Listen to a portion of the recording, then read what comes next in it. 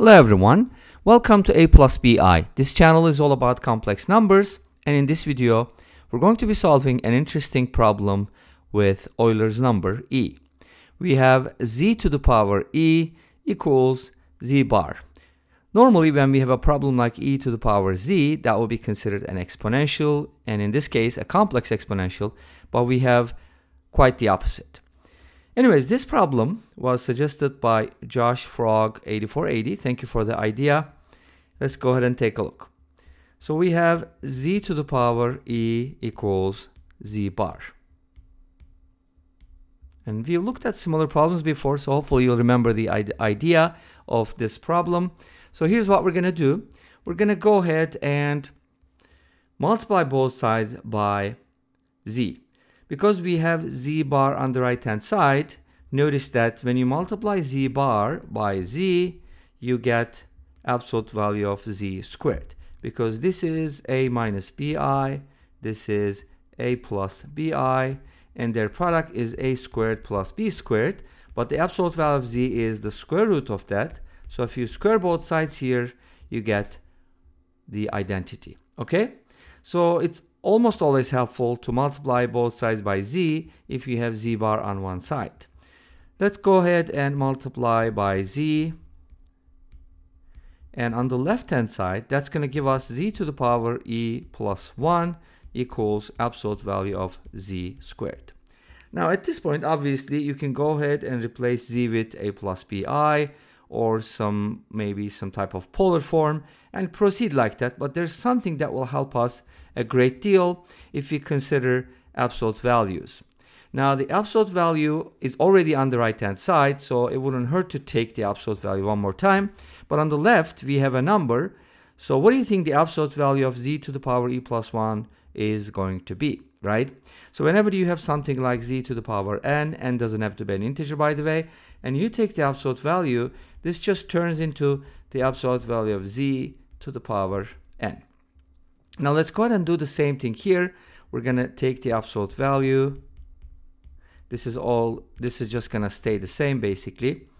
And then this is going to become the absolute value of z to the power e plus 1 equals the absolute value of z to the second power. This is nice because we have absolute values on both sides with different powers. And notice that e is about 2.7, so e plus 1 is definitely greater than 2. So let's go ahead and subtract the absolute value of z squared from both sides. And then now, since this is bigger, we can go ahead and factor out the smaller one, which is 2. And now inside, we're going to have, what do you need for the power to get e plus 1 if you add it to 2, right? It should be e minus 1. In other words, e plus 1 minus 2 minus 1. Make sense? Okay, great. Now, here's the thing. We have two factors. Set each factor equal to 0. This gives you absolute value of z equals 0, which immediately implies z equals 0, because there's only one complex number whose absolute value can be 0, and that is 0. Now the second one is a little bit more complicated, not too complicated though.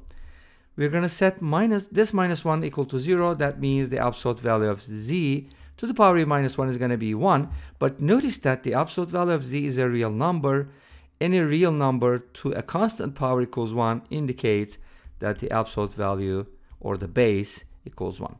We don't have another option in this case, right? It can't be negative 1 because absolute value cannot be negative, so on and so forth. So we got two results, and the absolute value of z equals 1 doesn't immediately give us z, but it gives us, a lot of good information about z. And notice that our equation was something like this, right? So knowing that absolute value of z is 1 is actually very helpful, because that gives us z to the power e plus 1 equals 1. Make sense? Now at this point, we can definitely go ahead and replace z with something. And what is that thing? It will be the polar form. And so z equals r e to the I theta, r representing the absolute value of z, but notice that the absolute value of z is equal to 1. So we don't have to worry about r, and we can just write this as e to the power I theta. So let's go ahead and replace z with that and see what happens. We're going to get e to the power I theta, and then that'll be raised to the power e plus 1. And on the right hand side, you can replace 1 with something. How about e to the power 2 pi ni?